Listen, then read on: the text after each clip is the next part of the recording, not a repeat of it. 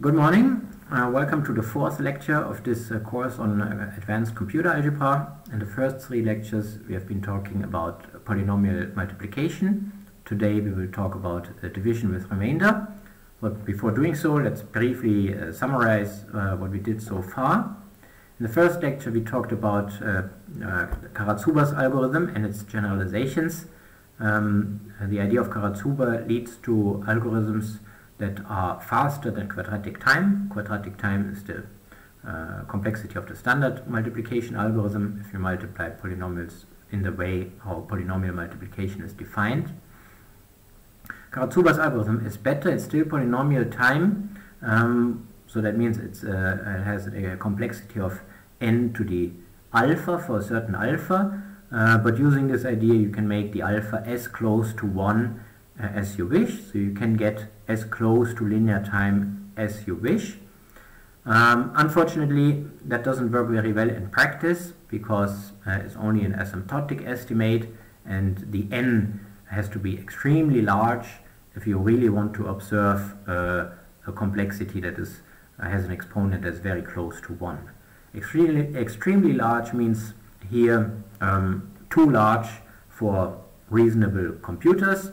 So we want to compute with large polynomials, but large means that the degree is maybe 1 million or maybe 10 millions or something like this, but the degree cannot be the number of atoms in the universe or something of this sort, because there's no way to compute with such big polynomials. Okay, so that's why this was not yet the end of the story. We had to work some more, and we continued in the second lecture with an algorithm that works for polynomials over a domain that is sufficiently well behaved. And sufficiently well behaved in this case means that it contains roots of unity. A root of unity is an element of a ring which has a power that is equal to 1. And if you have such an element, then you can perform the Fourier transform. The Fourier transform is a matrix that turns a coefficient vector of a polynomial into a value vector of the polynomial. It evaluates the polynomial at a root of unity and all its powers. And this is useful for polynomial multiplication because the values of the product of two polynomials is the product of the values of two polynomials. So if we have f and g given in terms of the values at certain points, for example, but not necessarily at powers of roots of unity, then we can get the values of h, the product of f and g, at these points by just multiplying the values of f and g at every point. And this takes linear time, so this is fine. It's not anything that we have to worry about. What we have to worry about and what costs time is really the transformation, the Fourier transform that turns coefficients into values, or the inverse that transforms the values back into coefficients. And we have seen that this can be done extremely efficiently using the algorithm of Cooley and Tukey that performs this task in using n log n operations in the ground field. N log n, this is really fast. This is almost linear time. The log n is well, it's not quite a constant, but it's exponentially slower than n itself. So you will not easily see this in a plot of the performance. Okay, this was the content of the second lecture, and in the third lecture we turned to a more general setting. We have polynomials over an arbitrary commutative ring, and we don't want to make the assumption that the ring contains roots of unity of large order. This may not be a justified assumption, because if you think of the integers, there are only two roots of unity, 1 and minus 1. 1 is the first root of unity, and minus 1 is the second root of unity, but we need nth root of unity for large n, and there are no such elements in the integers. So that means we have to do something about it if we still want to use the FFT, and we do want to use it. And we have seen that this is possible by turning the x of the polynomial ring itself into a root of unity. So we take this polynomial ring and take it mod x to the n minus 1 for a certain n, and that makes x into a primitive nth root of unity. And this can be used, this idea, to construct a recursive algorithm that computes the product of two polynomials using the FFT and using this artificial root of unity in the FFT. We have to pay a price for creating this root of unity because we are counting operations in R and not operations in some modified version of R. And the price for getting the root of unity is very small. It's just log n. I said a minute ago that log n is very small compared to n, and in the same sense log n is very small compared to log n. So it's very small compared to n, and therefore we can neglect it in practice. It's a very fair price for getting a root of unity, and it allows us to compute polynomials, products of polynomials in univariate ring over arbitrary coefficient rings, commutative coefficient rings, very efficiently. Not only in theory but also in practice. And then we discussed integer multiplication. Integer multiplication is similar to polynomial multiplication, and indeed the idea of Schönhager and Strassen works not only for polynomials but also for integers, and this is one way of multiplying integers efficiently. Another algorithm that I showed you proceeded a little differently. The idea there was that I turn the integers into polynomials over a finite field, where the size of the field is chosen in such a way that it contains roots of unity of very high order, so that I can directly use the FFT and don't have to do the Schönhager-Strassen idea. I can directly use the algorithm of the second section and get an n log n performance. I have to do that 3 times and then combine the coefficients. I may have to do it more than 3 times if n is very large, but for every reasonable n, 3 times is enough. So we get in practice an n log n performance in this algorithm. That's very good. And then in the other direction, we discussed how we can do polynomial multiplication in polynomial rings with several variables.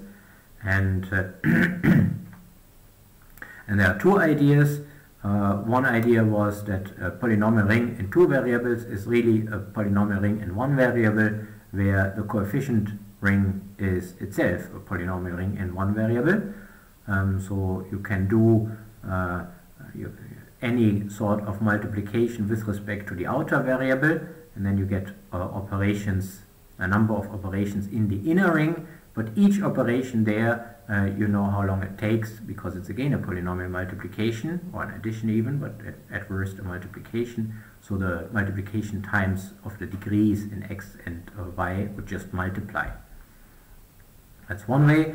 And the other way is the Kronecker substitution. The idea there is that you take a y and substitute a power of x into it with a sufficiently large exponent, so that you get a univariate polynomial or 2 univariate polynomials, and when you compute the product of these 2 univariate polynomials with any fast algorithm that you like, then you can recover from this univariate product the bivariate product of the original polynomials. Okay, so this was what we did so far, and that's all I want to say about multiplication. And now let's turn to division. So division means division with remainder, and the problem is you have given 2 polynomials f and g. G is not 0. We want to find q and r such that f can be written as q times g plus r, and r is less than g in terms of degree. I'm sure you know how to do this, either from elementary courses that you have taken, or maybe even from high school. This is just polynomial division. So here's an illustration of the standard algorithm, or the straightforward algorithm for doing this. This is f, this is g, this is q, and this is r, and we don't know q and r in the first place. We want to compute them. And the way of doing this is to take, to process the f from left to right, and always replace f by smaller polynomials, and always in every step divide f by the leading monomial of g. So divide f by this, and you get a one monomial of q.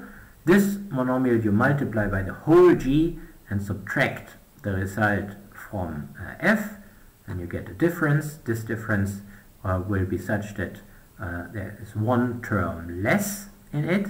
That's because this one was exactly chosen, that this cancels. And then you keep going, you divide this one by this to get the second coefficient, and so on. And you keep going until the size of the difference, so that these polynomials get shorter and shorter in every step. At some point you will have a polynomial that is shorter than g. When this happens, then this polynomial is exactly the remainder. Okay. How long does this take? It takes too long, because if you take a polynomial here and you divide it by this, then you're actually just taking the leading coefficient and divide it by the leading coefficient, and that doesn't take too much time, just takes one step. But then for multiplying this coefficient back with the whole of g, in order to get the polynomial that you have to subtract from whichever polynomial you started with, you have to do multiplication. Now multiplication is an expensive operation, but not in this case, because here we have a multiplication not of two big polynomials, but only of one big polynomial and one very small polynomial that consists only of one multiple of one term. So this can be done in linear time, because it just means I have to multiply every coefficient of this polynomial with the respective coefficient of the q that I'm just dealing with, and possibly with a power, but the power just means to shift the coefficient array, so this is for free. Linear time is good, but the problem is I have to do this a linear number of times, because I can, in the worst case, I will get a reduction of the size of f in every step only by 1. And I will have to do that a linear number of times until I have reached a polynomial that is smaller than the one of g, and that causes the process to terminate. And if I do something that takes linear time, a linear number of times, then I have a quadratic complexity. And that's what we don't want. We want to do this faster. And the idea for doing this faster is that we don't proceed step by step, or at least we don't proceed coefficient by coefficient, and instead we do an idea that already was successful in Karatsuba's algorithm. We divide the g in the middle. We divide the g in the middle, and we divide f by not the leading coefficient of g, but by the entire first half of g. So we divide f by this, and if we do this, then we get the in one stroke we get the first half of the quotient. Okay, and then we multiply back. Let me draw this a bit more slowly here. So we have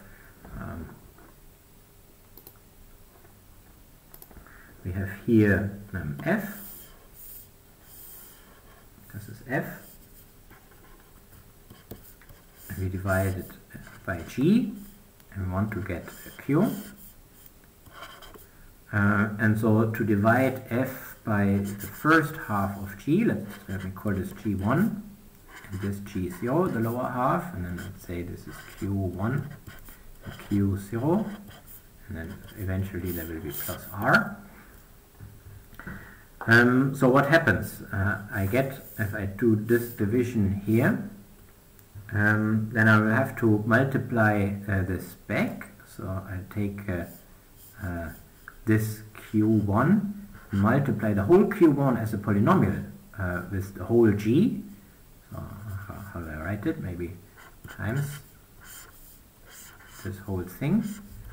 And then this gives a polynomial that looks like this. I can actually say precisely what it looks. So I can say maybe this here is G1 Q1. So that's a multiplication of this one with this one, properly adjusted, and then this one is G0 Q1, and now you take okay, maybe the sum of those, but then the difference of f with those two, and all this part cancels, like in the usual division algorithm, because that's the way how we have chosen this part. That's the idea of division with remainder. If this is the remainder of division of f with the upper half of g, well, that means that the remainder here is slower or is smaller than this, so it matches the size of this part that I anyway have to deal with. So I get a new f, which is here. Now I do the same. I take this f and divide it by the upper half of g, and then I get the q0. So I have to multiply this again back with g. So I get again g1, this time times q0. Maybe it looks like this, maybe it's a bit longer, and this. So actually this is then, okay, not well drawn. This is as long as this here. Okay, this is G1, no, G0, Q0. We take the difference, plus, minus, and this part again cancels, because that's how the Q0 was chosen, and what remains is exactly the remainder. Okay, so this is the this is the idea of the algorithm. So let's see here. I think the animation is not quite as detailed because I have dropped the intermediate steps and just directly drawn the difference, only the part of f here and there. So this is what it looks like, and the question is now, so I have only two instead of a linear number of division steps that I have to perform. I have to perform, regardless of the size of the problem, I have to perform only two division steps. So in the first I get the first half of q, and in the second I get the second half of q, and there are only two halves of q. When I have them, then I'm done. The question is how I can do the division of f by the upper half of g. The problem I'm considering is the problem of division with remainder by a polynomial of g of a certain size, and dividing it by the upper half is again a problem of the same form. So we are again in a situation where we can reduce a problem to a problem of the same form but of smaller size. And if I have if I have two multiplications to perform, then what I have to do is two division with remainder of half the size, plus the time that it takes to do this back multiplication of these partial quotients with the g. So there is some multiplication time that is entering into the complexity, and some time entering into the complexity for the recursive calls. So let me show you the algorithm. Don't get scared, it's a lot of text. I will use these identifiers. These ones I used already on the sketchpad, and here I use U for the intermediate result after one division step, and R for the final a remainder. And then the algorithm looks like this. So f and g are polynomials, and there's an additional input parameter that I need in the recursion. So in the recursion, the k will have some value, but when I'm really originally interested only in the usual division with remainder problem, I will take k equals 0. And let me also assume that the degree of f is twice as much as the degree of n, the degree of g. The degree of g is n, and n should be a power of 2. Because here the problem of division really depends on two parameters, the size of f and the size of g. And in the context of polynomial multiplication, we said they should have the same size somehow, but that doesn't make sense here. If I divide two things that have the same size, then I'm done in one step. So let's assume that f is twice as big as g. Okay, just for simplification.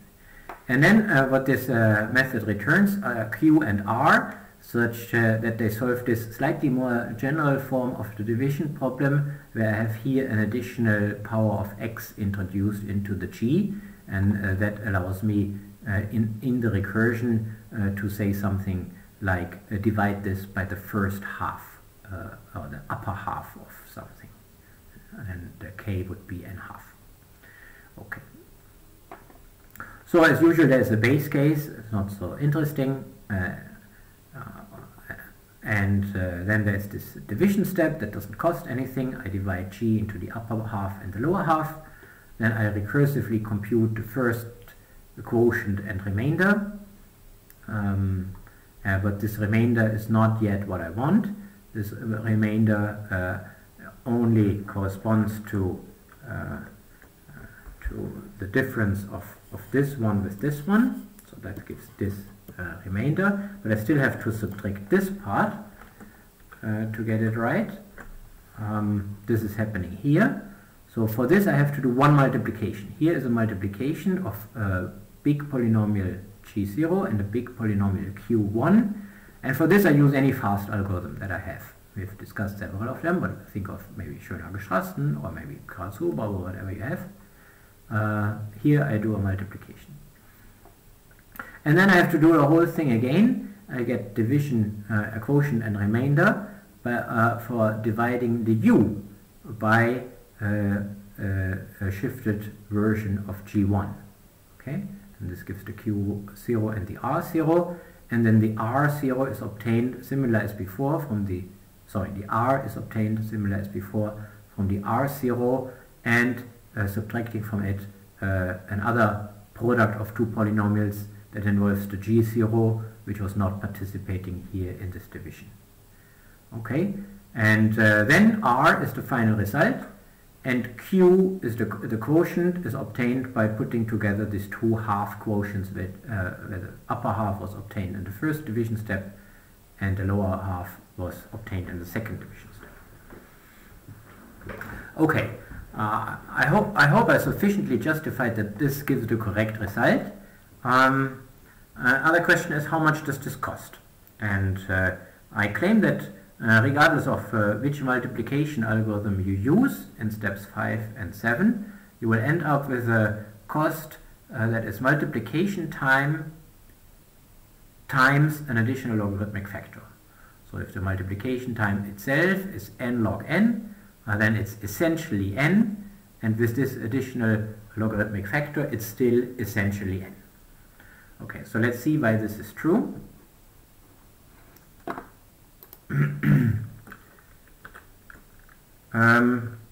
Yeah, we have to see proof.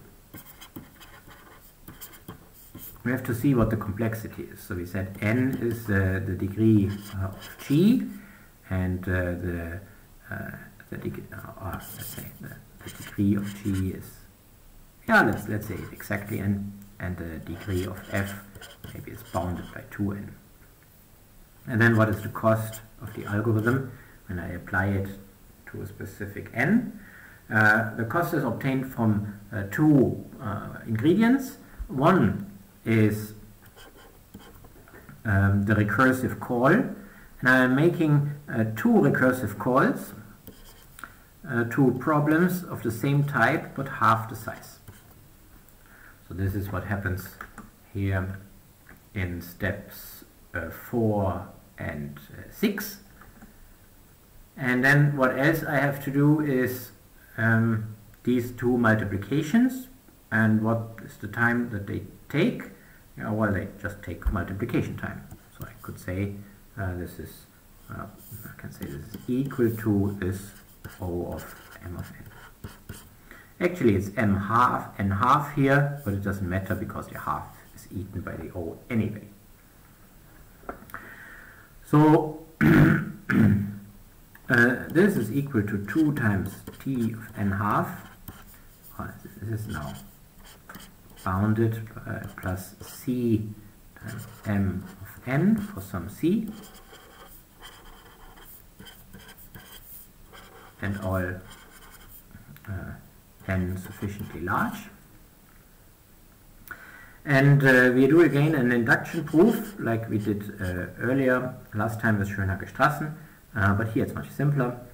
I have here by induction hypothesis, since n half is less than n, I can assume that this here has the announced complexity, so it's 2 times, what did I say? I said this is m of n half log n half plus c m of n.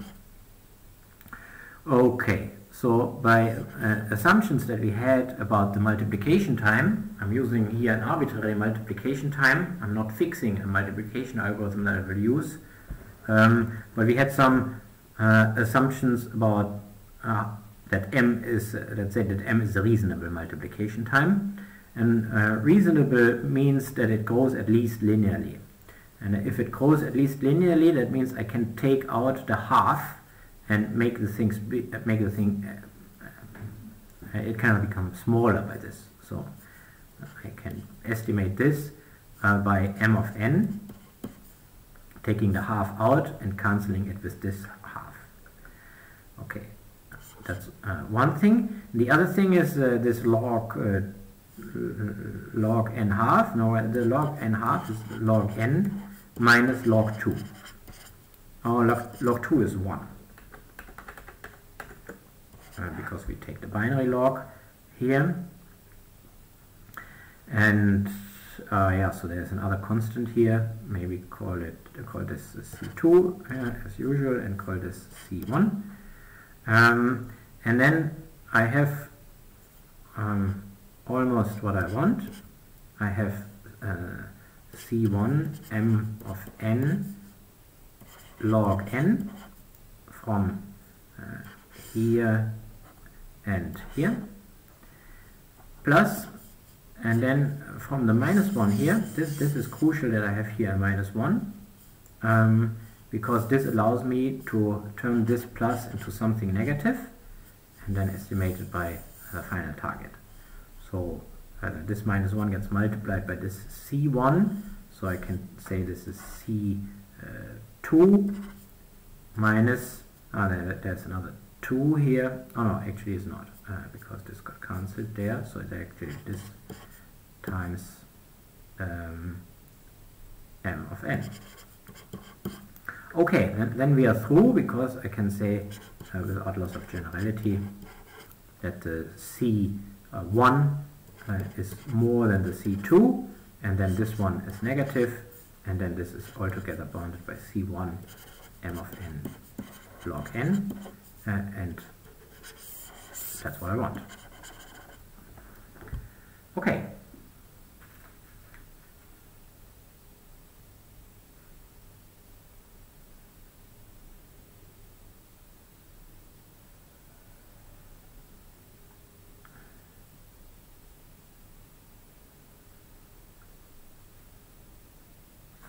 Okay.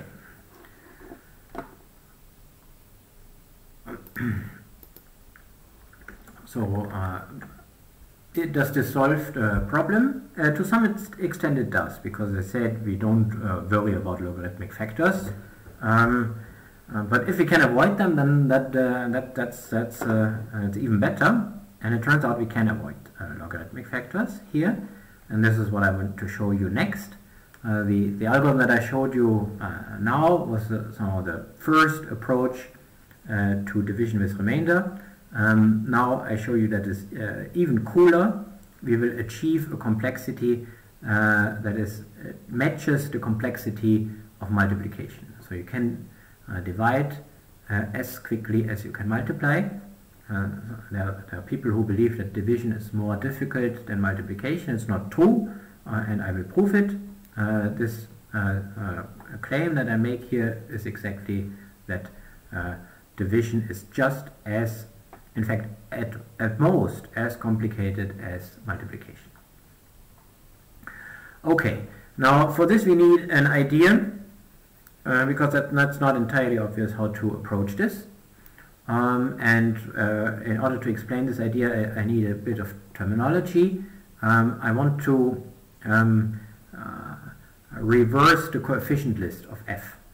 So if I have f as a polynomial, then I will say, okay, here it's written down in formulas, I will replace x by 1 over x in f. So that turns the coefficient, the exponents x to the I into x to the minus I. But I don't want to have negative exponents, so I multiply the whole thing by x to the k for a certain k. Maybe I take the degree of f, or maybe sometimes something different. And then I call this the reversal of f, more precisely the kth reversal of f. So here's a picture. Let's say these are the coefficients of f. Then the reversal of f with respect to k equals the degree of f is just a polynomial that is exactly as long as f, but has the coefficients in the reverse order. So what previously was the leading coefficient is now the trailing coefficient, and what was the trailing coefficient is now the leading coefficient. Now k need not be the degree. If it's not the degree, then hopefully it's bigger than the degree. If it's bigger than the degree, then it means I'm padding with zeros. In this picture, the trailing coefficients are here and the leading coefficients are here. So I'm shifting the polynomial towards the higher exponents. If the k is smaller than the degree of f, then I'm in trouble, because then I'm shifting in the wrong direction. That means I would get a polynomial that involves terms with negative exponents. That's no longer a polynomial. It's maybe a Laurent polynomial if you want this, but we don't want this. Okay, good. So now let's look at the division problem. Let's say we have f and g, and now let's drop the assumption that m and n are related somehow. So m is the degree of f and n is the degree of g. Only assume that n is smaller than m, because if it's not, then there's nothing to divide. If the g is bigger than the f, then the f is the remainder and 0 is the quotient. So that's not interesting. The goal is as before. We compute q and r such that f is gq plus r, and the degree of r is less than n. Okay, the n being the exact degree of n. So the n is not a bound on the degree. Here it's really the exact degree. Now look at this calculation. If I write this with explicit argument, then it looks like this. F is equal to gq plus r. That's just the same as here. Now in this equation, let me replace x by 1 over x. And then it looks like this. And now let me multiply the whole equation by x to the m. So that here I get the reversal of f. M is the degree of f. So then it looks like this. Here I have the reversal of f. And here I can divide these m copies of x to these two factors. So I can put n x to the n associated with g, and the remaining m minus n put it to the q. So that it would look like this here. Then this one is the reversal of g with respect to its degree, and this is the reversal of q with respect to its degree, because the degree of q is m minus n. And here I also split. There was an m before, and I want to split it in such a way that I'm taking, I'm taking here also the reversal of r with respect to its degree, or at least a bound on its degree. R can have a lower degree than n minus 1, but it cannot have a bigger degree than this. So this one here will also be a polynomial, and the polynomial is multiplied by an additional power of x here. Okay, so let's divide this.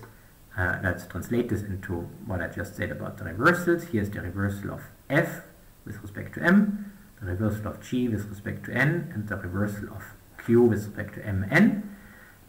Plus, and then here the x to the something moves this reversal here further and pads it with 0, because that one is already a polynomial. So this whole polynomial will be a polynomial that starts with m minus n plus 1 zeros, and it's lowest coefficients, and then something else. This means if I take it mod this power, then this part will just disappear. So if I'm taking this mod, then this is a certain multiple of it. If I take it mod this, and this will just go away. And then I have a very nice equation, because this original equation was a bit troublesome. If I think about this as an equation that I want to solve given f and q, and I want to solve it for q and r, then I have one equation with two unknowns. That's not a nice equation. It looks a bit underdetermined. Of course, it's not underdetermined because of this degree condition, but if I think of equations, then the degree condition is not necessarily helpful. Here I have somehow exploited this degree knowledge and translated this equation into an equation that only contains one of the two unknowns, the q, but not the r. So this is cool, and here is an illustration of this equation, or actually of the previous equation before I take mod. This is f, this is g, and this is q, and this is r. Now taking the reversals means I'm moving everything to the right, and now taking mod means I'm taking mod here, so this part goes away. Okay, so what did I gain here besides eliminating one of the variables? I have another feature, well, this is the one that I mentioned, and another feature, okay. I have eliminated one of the variables, but if I can solve this equation for q, then knowing q is enough to also get r, because I can take r, I can get r as the difference of f minus gq. So if we can compute q, then we can also compute r.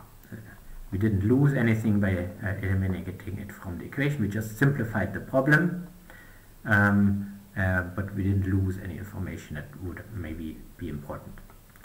The other feature is that in the reversal of g, the trailing coefficient, the constant coefficient, the coefficient of x to the 0, is the leading coefficient of the original polynomial g, and the leading coefficient of a polynomial is never 0. So I have here a polynomial which has 0 as its starting coefficient, starting if I start from the bottom up. And this will be exploited now, because I can now say that this polynomial here, if I view it as a formal power series, it has a multiplicative inverse. So this is also something that you may or may not have seen in other courses. The formal power series ring you surely have seen. This is informally speaking the ring of all polynomials where the degree may also be infinite, and in this ring it can happen that a polynomial or that the power series is invertible with respect to multiplication. And this is the case, as can be shown, if and only if the constant term of the power series is not 0. Now that's exactly what we have observed to be the case here. The reversal of k with respect to n has a constant term 0, and so if I view this polynomial as a power series, then I can invert it, can compute a multiplicative inverse. But to be able to compute a multiplicative inverse means I can solve this equation. I can multiply this equation with the multiplicative inverse and move this to the other side and get a solution for the reversal of q, but having the reversal of q is of course as good as having q. Okay? So I get the reversal of q as the product of the reversal of f and the reversal of g, considered as a polynomial or considered as a power series. Then inverted, this may then result in a power series that has infinitely many coefficients, but I don't need infinitely many coefficients because I'm taking this equation anyway mod this, so I only need the first so and so many coefficients of this formal power series, and then multiply it with this, and then I get this, and then I'm done. Okay, so it suffices to be able to do power series inversion. So here's the task to which we reduced the division with remainder problem. Given a polynomial u with a non-zero trailing coefficient and some L, an integer, we want to find a multiplicative inverse mod x to the L. So we want to find a polynomial v such that u times v is equal to 1 mod x to the L.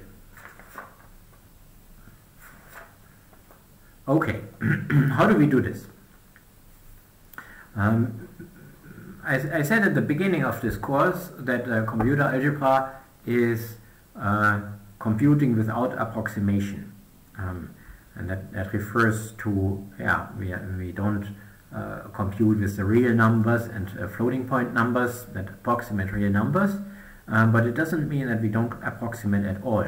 We still do approximation if necessary, but in a more algebraic sense. So we can view, for example, this polynomial v as an approximation to the power series, but not with respect to a Euclidean order, Euclidean distance, but with respect to a distance that says two power series are close to each other if their difference is a multiple of a high power of L. So, and then here we would see the higher the L is, the better is the approximation of v of 1 over u. In the limit, if you wish, informally speaking, if you take the limit here, then you would exactly get a 1 over u as a somehow polynomial with infinite degree here. And this is then not a polynomial anymore, but a power series, of course.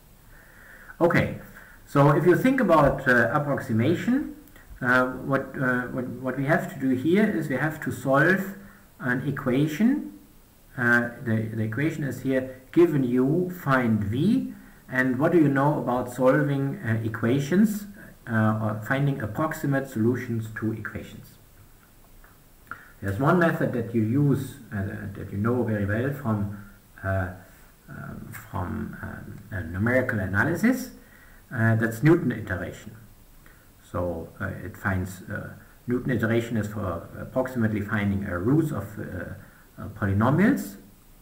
So here, roots of functions, and here I can easily translate this function or this equation that I want to solve into a function for which I want to find the root. So this here is such a function, because if v is the variable of the function, then it's certainly true that if I take here as v the inverse of u and plug it in, then I get 1 over u. This is u, so u minus u is 0. So 1 over u is indeed a root of this function, which maps polynomials to polynomials. Now how would we do Newton iteration here? Newton iteration requires to differentiate, and here, okay, we are not in the business of calculus because there are no real numbers or so, but this here is a rational expression, and a rational expression I can just differentiate. Why not? So let's do this and see what comes out. So what was the function? So we had v of v, phi of v equal to u minus 1 over v, and you recall the idea of Newton iteration. Newton iteration said you start with some initial approximation. In this case we could take maybe 1 over u0. This is good mod x to the 1, because u times v0, this is u0 plus something something something, and this is 1 over u0 plus something something something. But if I take it mod x to the 1, then the something something something goes away, and I have just a u0 divided by u0, and this is 1. So that would be a good initial approximation. And then Newton told us how to get from one approximation to the next. So the formula was that you take you take the previous approximation and then subtract from it phi of the previous approximation divided by phi prime of the previous approximation. So there's a nice picture that somehow shows on the graph of a on the graph of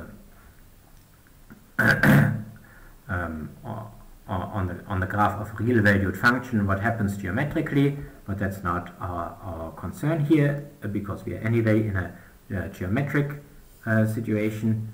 So let's just calculate what this is. So this is vk minus so u minus 1 over vk divided by, so what's the derivative of this? This is a function in v. V is the variable, u is a parameter. So if I differentiate this, then I get 1 over vk squared. Oh, and then it turns out that we are extremely lucky because this denominator squared goes into the numerator and cancels the denominator here. So we have vk minus vk squared.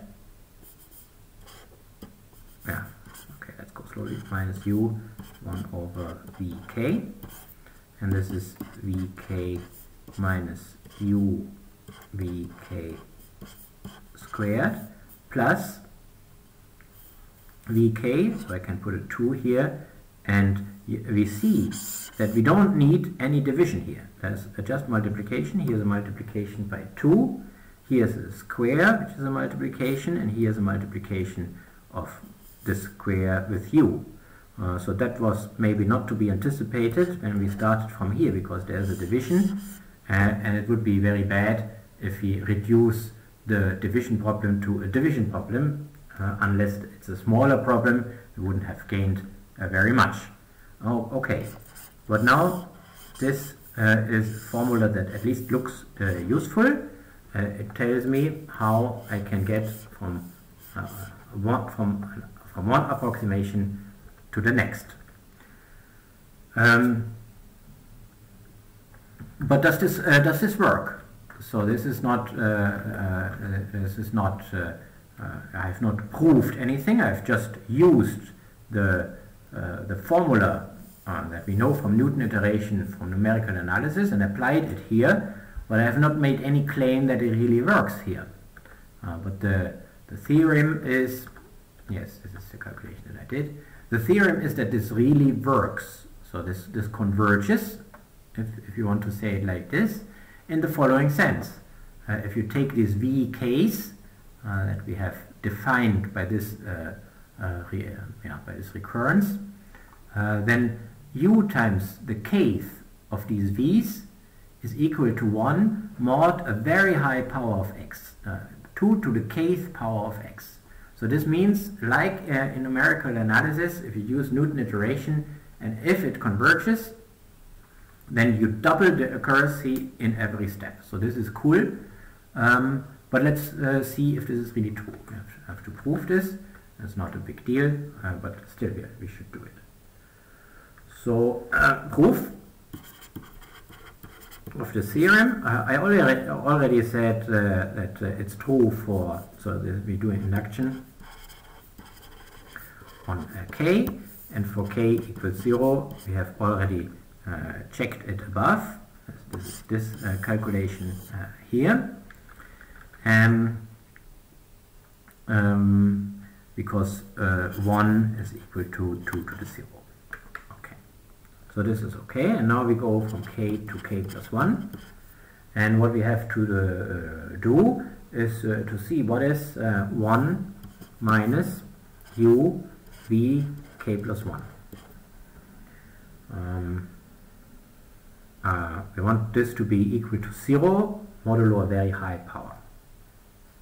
Okay, so let's just plug in this expression and I get 1 minus u 2 vk minus u vk squared. This is 1 minus 2 u v squared plus u vk squared, where the squared now includes the u because I have 1 here and 1 here. On these factors I get 1 minus u v k squared, and by induction hypothesis I know that this one here is equal to 0 mod x to the 2 to the k. So that means this one is equal to 0 mod by the squaring I get twice as many zeros among the initial terms. This is 0 mod x to the 2k squared. So this is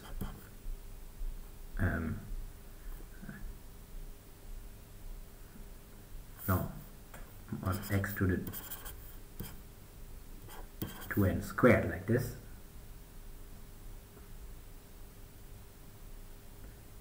No, wait a minute. Sorry. So 2n squared, this is x to the 2k plus 2k, and this is x to the 2k plus 1. Yeah, and that's what I wanted to show. Okay. Cool. So this really works. And the theorem is correct. And it suggests the following algorithm. So here is the Newton iteration algorithm written down for this specific application.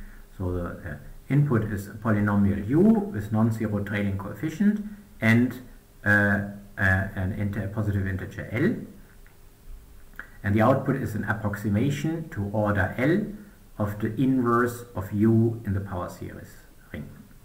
And I do what I just said.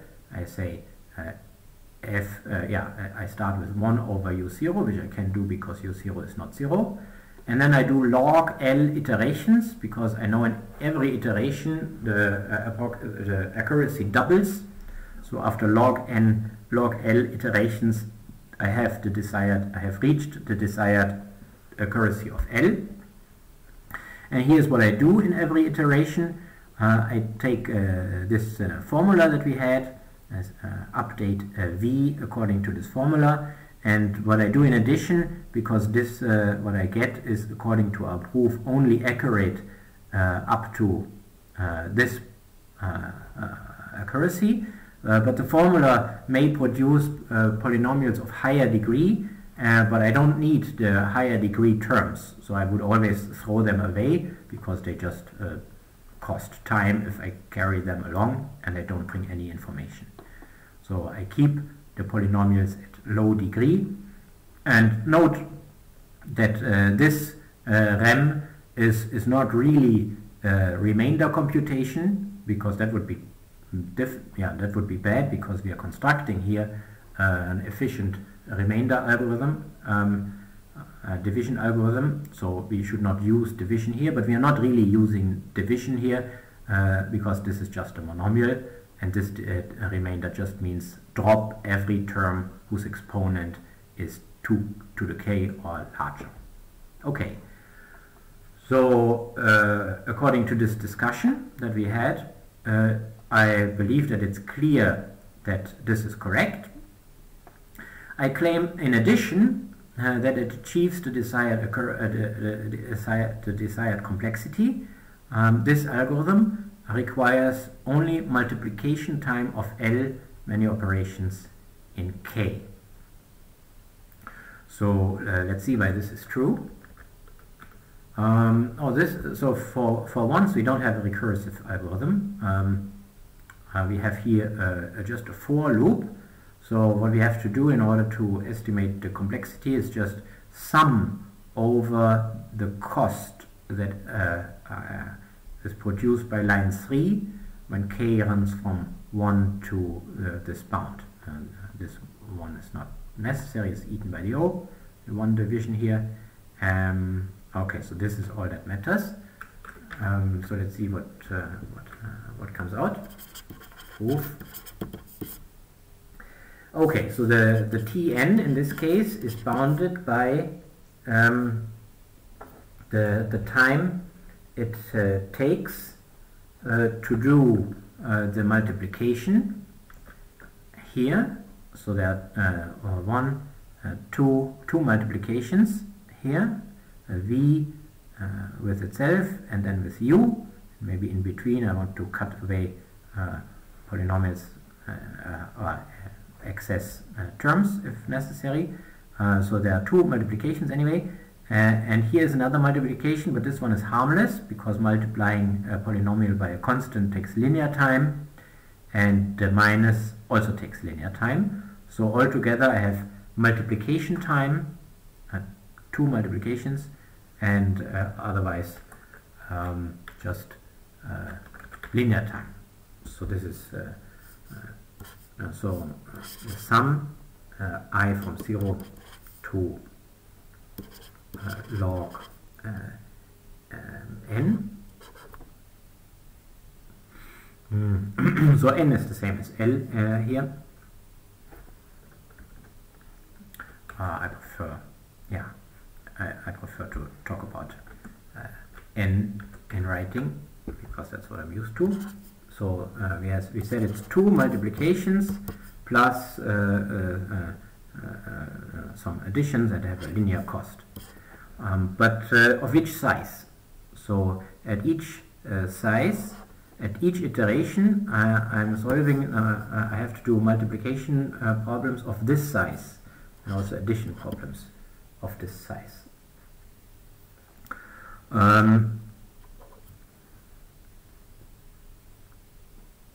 Good. So what I have to do is, okay, here this is a geometric sum, so this is harmless. So this gives, this part gives c times 2 to the log n plus 1 by the geometric series, plus, and then this 2 is also harmless, goes in front of the sum, I from 0 to log n,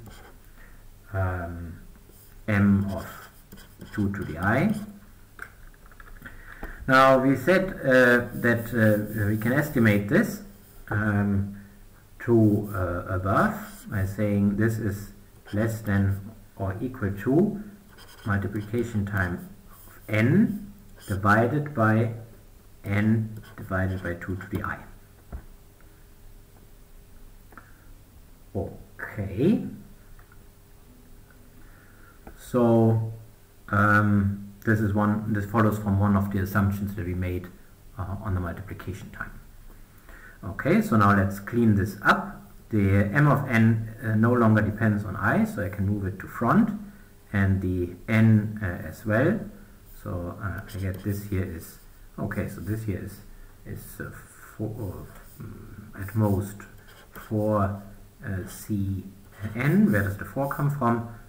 This is a factor of 2, and the ceiling here means that it's log, at most log n plus 1, so that's another plus 1, so another factor of 2. This gives the 4 from here, and here I have 2 m of n divided by n times the sum I from 0 to log n, 2 to the I, and this is at most, this is essentially the same calculation that we did to get from here to here.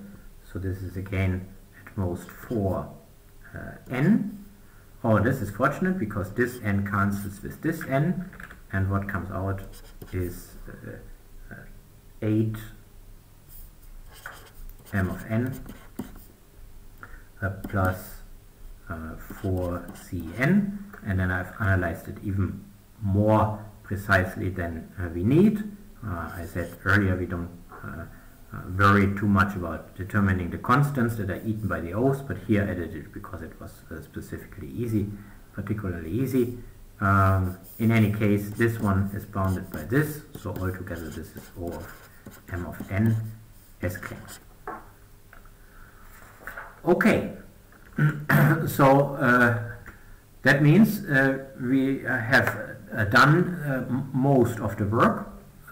We have to just put the things together and obtain, in order to obtain a division with remainder with the same complexity. But before doing so, let's do an example. You may have noticed in the earlier lectures that I don't do many examples.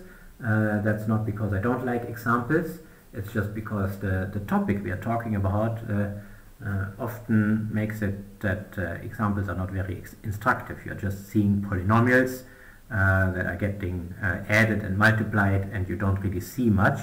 That's why instead of examples with explicit expressions, I prefer to use these pictures where polynomials are represented by colored bars that have certain length, and this is better. You see more easily what is going on there. So here let's do an explicit example. If you invert this, then you start by 1 over 1, which is 1, and then in the next step you get 3, and then in the next step you get 2 new coefficients. These ones we had already. Then in the next step we get 4 new coefficients. The first 4 we had already, and then next time you get 8 new coefficients. The first we had already, and so on.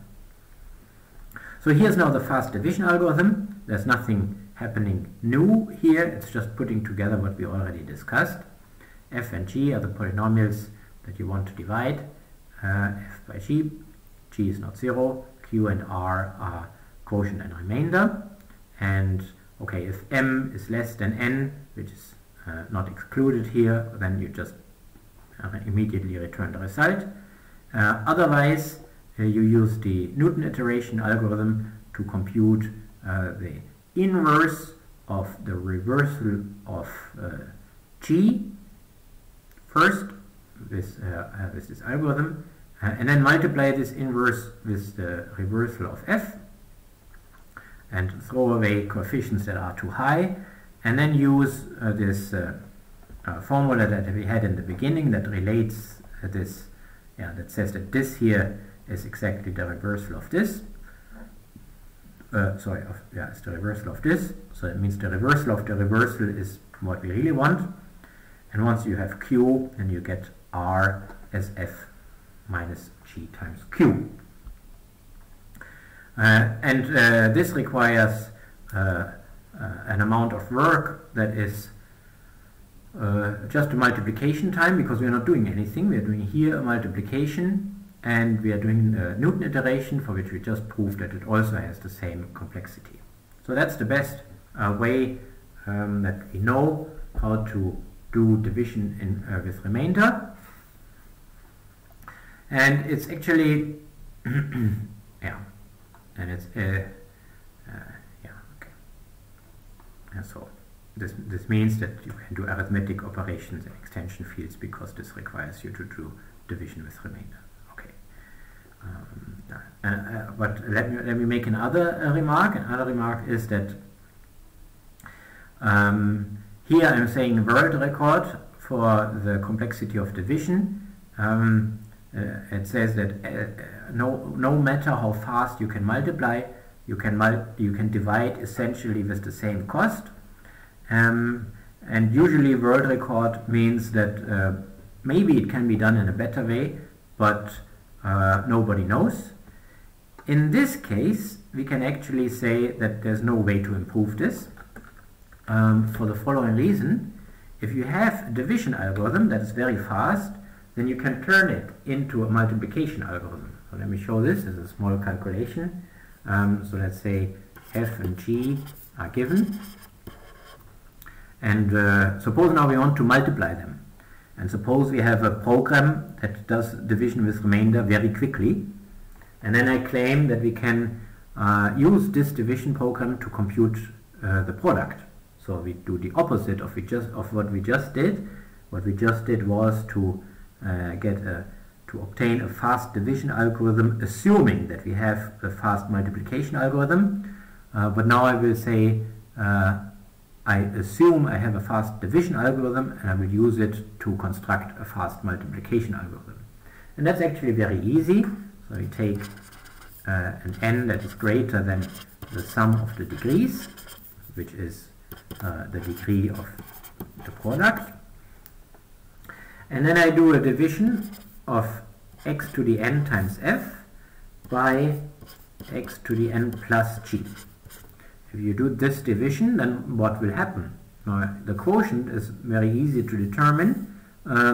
It's just f, because you can divide this one by x to the n, and well, then you just get f. So if you now multiply back, then you get f times x to the n plus gf, and if you take the difference of this, then you get minus gf. So this is gf, and this one is the remainder of fxn by xn plus g. So I don't have to compute it in this way. I have the assumption, or I'm making the assumption, that there is a fast way of computing it, but the result must be this. This is the argument I'm making here, that the remainder is this. No matter how you compute it, it will be this. But this is the product of f and g. So this small calculation shows that if you can divide quickly, then you can also multiply quickly.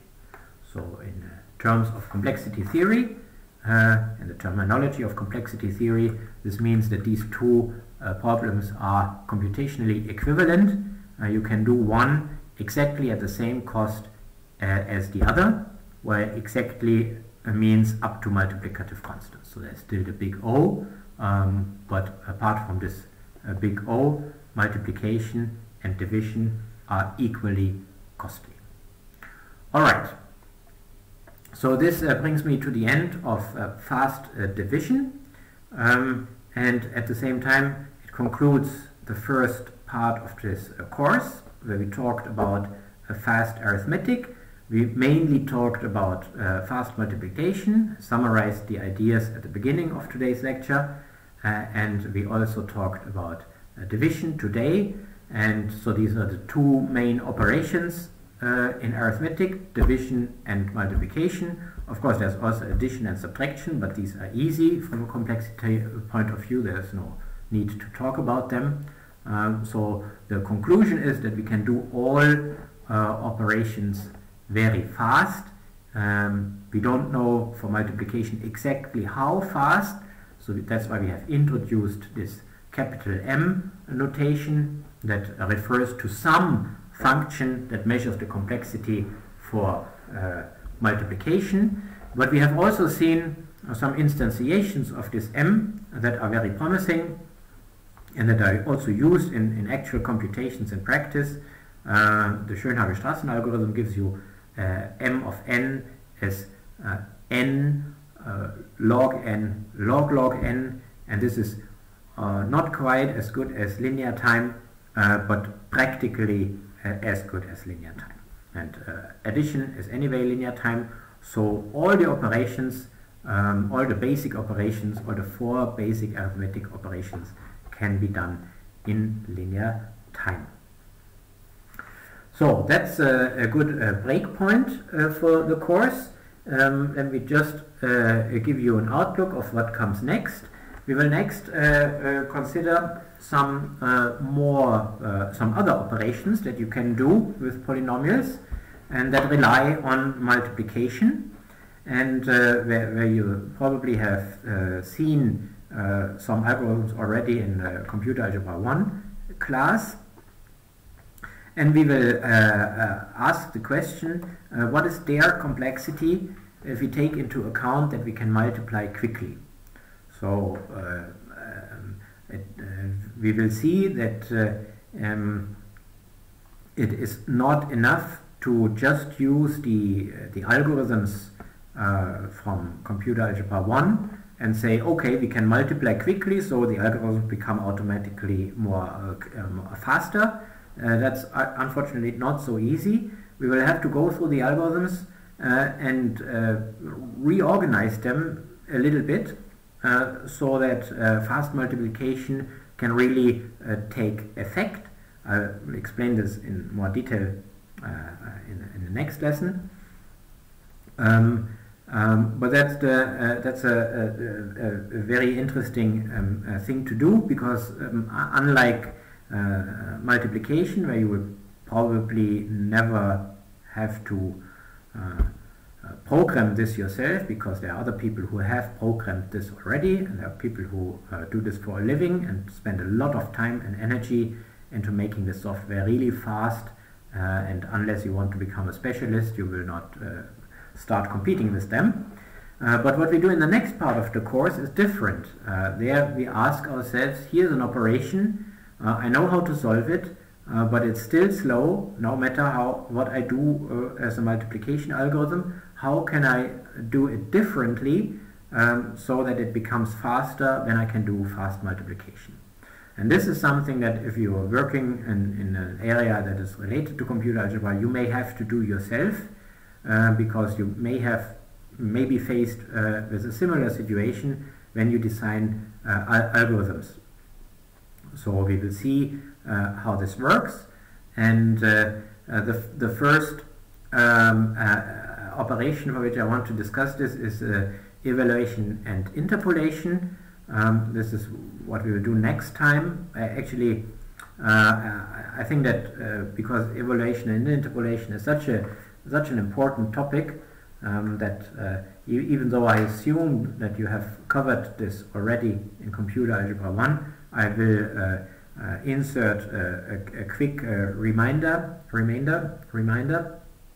about what this is and what it is good for and why this is important, before we discuss how to do this quickly and exploit fast multiplication. Okay, but I'm not going to start this today. Let's finish a little bit earlier today and continue next time with the second part of the course. Thanks for listening, and see you next time.